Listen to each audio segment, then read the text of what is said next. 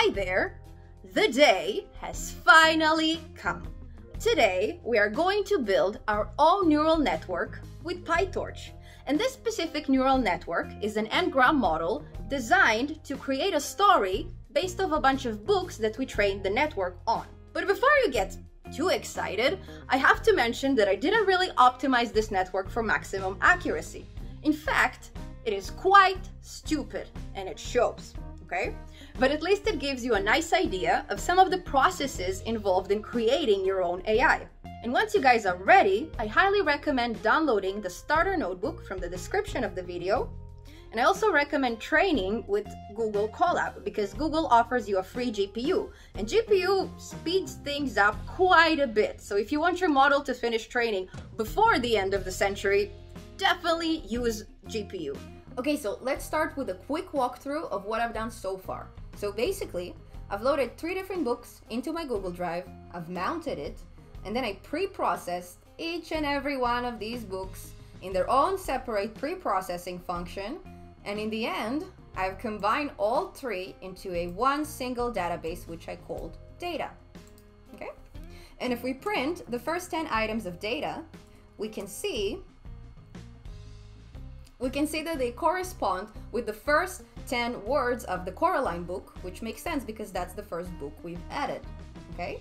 So usually the first thing I do with this type of database is converting all these strings into numeric values, because neural networks, they don't really speak English. This doesn't mean words to them, okay? Neural networks, they speak math, so we need to adjust ourselves accordingly, okay? So let's start. First, we need to keep track of all the unique words in our dataset. We can do this with set data, and this will get rid of all the repeats. And we can assign it to a variable named vocab, because this is going to be our vocabulary. And another thing we'll need to keep track of is how long is our dataset, okay? We can do this with len data, and we'll call it, oh, I went too far, and we'll call it vocab size. Cool. So let's quickly print our vocab size just to see what we're dealing with here. So we've got a little over 160,000 words in our database, okay? And if we want to see how many of these words are unique, we'll just print len vocab, okay? Because we already tracked the unique words. So 8,000 of these words are unique. Cool, we can move on. And now it's time for the actual conversion to integers. Now you can either do this the one-hot encoding way, which is binary, or you can do this the decimal way with word mappings, and this is what I'm about to do next, okay? So let's start by creating a brand new variable, which we'll call word to index, okay? We'll type word, I for I, word in, enumerate, vocab. So let's just quickly copy and let's print it with Shift Enter. And you can see that we have a very, very long dictionary of items that is going to be our legend. So now let's apply these to our data. And we can simply do this with list comprehensions. We'll simply type data equals word to index. And inside the square brackets, we'll specify word for word in data, okay? And if we'll run this through and we'll print again the first 10 items of data, we can see that these are no longer words, okay? These are integers, just as we expected. But is that really the integers that we wanted to see here? Let's double check it. So we can do this with word to index, okay? And inside the square brackets, we'll specify, let's say, the first word in our database, which is Coraline. And if we run the cell, we can see that it's matching with the first numeric value of our numeric database, which is exactly what we've expected. And that means we got it right. The next step would be splitting our data into batches, and we do this so we don't overwhelm our neural network. It's very difficult to evaluate hundreds of thousands of values at once, okay? That's why we want to do this batch by batch. And the first parameter we're going to set is batch size.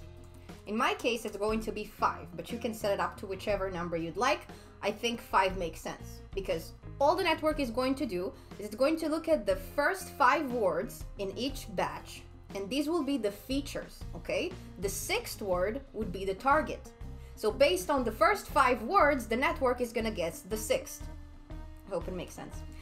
Next, we're going to set the structure of our training data, and we'll type train data equals, and inside this list, we're going to store a very difficult structure. So I hope you guys will bear with me. So we're going to store our features and target inside a tuple. That's why we're going to open a set of round brackets, okay? Inside this tuple, we are going to separate our features from the targets with a list, okay? So inside this list of features, we are going to set our items. So the first item would be data I, which is the first word that we see in the database, okay? Next, we'll have data I plus 1, which is the second word we see in our database. And same goes for the rest of the words up until the 5th word, okay? So let me type it out. And once we type the features, we can tackle the target, okay? So we'll need to set the target outside of this list, and we'll split it with a comma. And the target would be data I plus 5. And we don't need to put it in a list because it's just a one single item. And to finish this off, I'm going to finish this complexity with a very nice list comprehension, just like I love it. So we'll type for I in range vocab size minus batch size, okay? And if we'll print the first 10 values, we can see how our information is split in real life, okay? So we see that the target of our first batch is actually the last feature of our second batch. And once our data is numeric and split into batches, we can move on with building our network.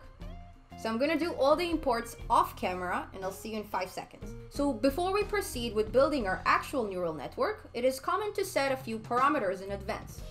You can set your hidden layers or your embedding dimensions. I'm only gonna do the second. Okay, so let's type embedding dim, and we'll set it to an arbitrary number, let's say 5. And now we can go ahead and start defining our network.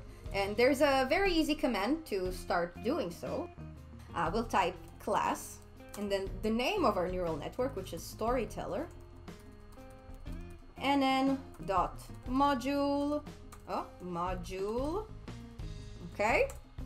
And inside our neural network, we would usually have 2 functions, okay? The first one is init, and the second one is forward. So our init function would look like this: def 2 underscores init 2 underscores. And inside our parameters, the first parameter will be self. The second parameter would be our vocab size. Okay, the third parameter is the embedding dimension that we just defined, okay? And the last parameter is the batch size.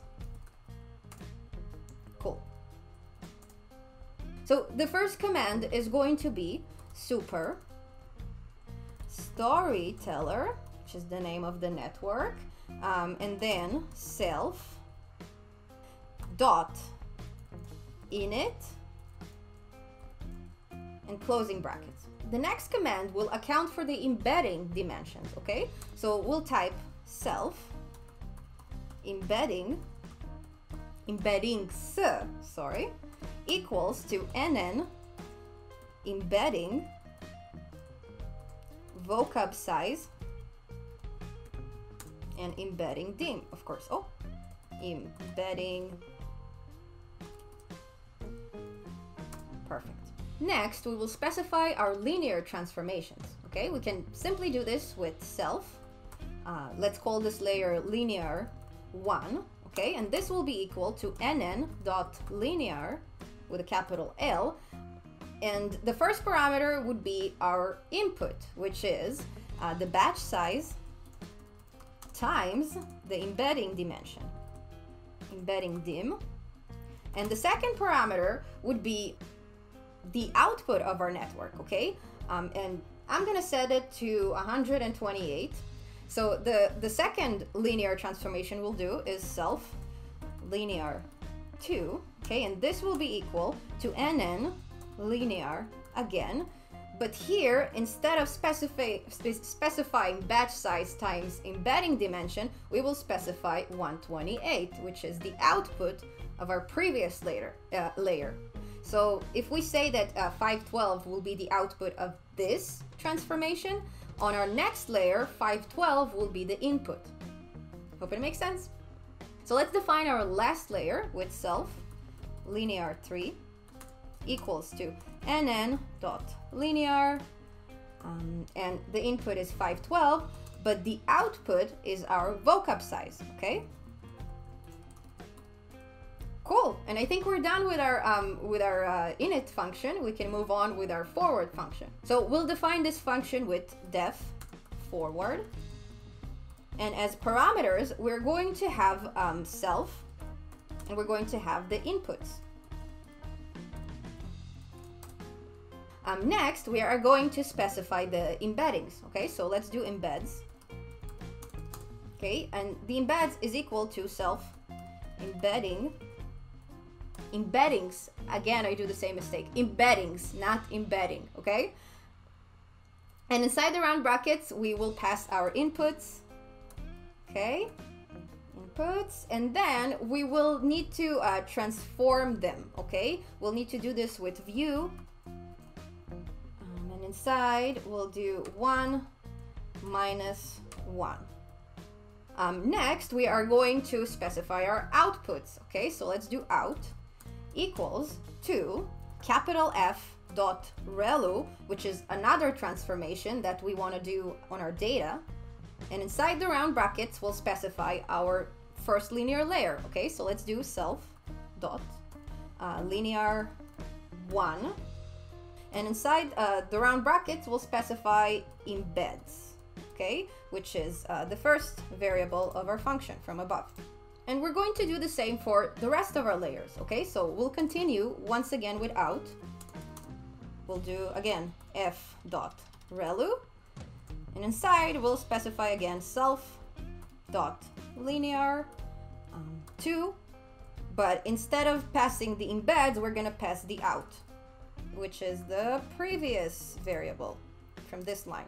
And for our last output, let's type out, we're not gonna need the relu function, okay? So we'll just simply type self linear 3, and we'll pass the out variable once again.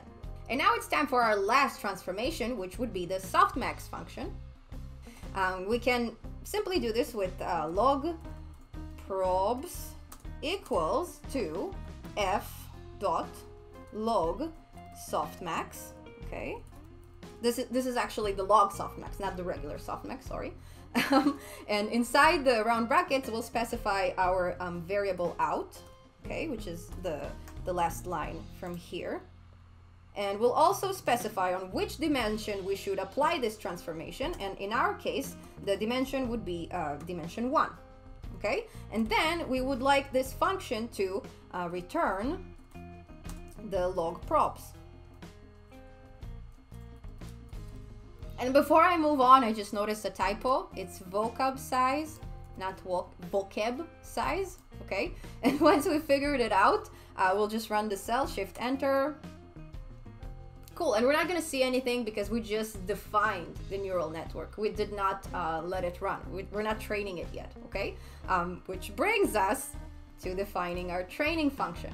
And because this video is getting quite long, I think I'm gonna split it into 2 parts. So let's just quickly print our model so we'll have it as a reference. Let's start a brand new cell.